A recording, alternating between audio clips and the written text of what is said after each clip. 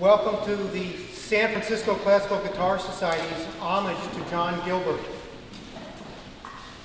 All of us were saddened by John's passing last year.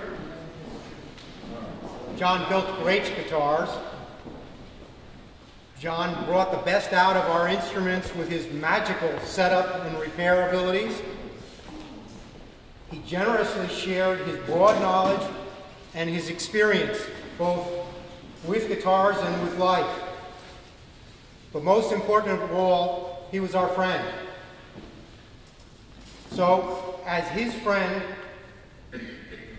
we are each here to pay our respects to him.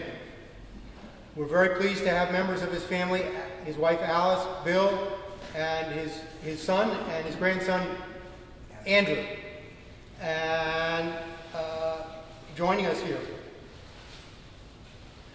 We are guitar players, we're guitar builders, and we're guitar lovers.